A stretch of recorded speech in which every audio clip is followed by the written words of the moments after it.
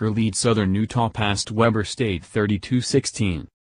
Ogden, Utah, AP, Patrick Tyler was 20 of 30 passing for 281 yards and threw 2 of his 3 touchdown passes to Logan Parker to help Southern Utah beat Weber State 32-16 on Saturday night.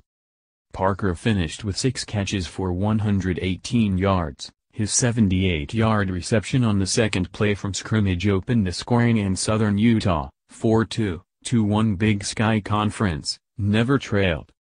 McCoy had a 19-yard scoring catch to make it 13-6, but Rashid Shaheed returned the ensuing kickoff 100 yards to tie. Chance Bearnson put the Thunderbirds up 20-13 with 2:31 left in the half. Jalen Russell had a 35-yard interception return to set up a 35-yard field goal by Manny Berz, and early in the third, after Weber State, 4-2, won, went 3 and out on its next drive, Terran Beasley's 56-yard run set up Parker's 7-yard touchdown. Berz capped the scoring with a 37-yard field goal. The Wildcats, who came in ranked number 16 in the FCS coaches poll, rallied from a 22-point fourth-quarter deficit to beat in-state rival Southern Utah last season.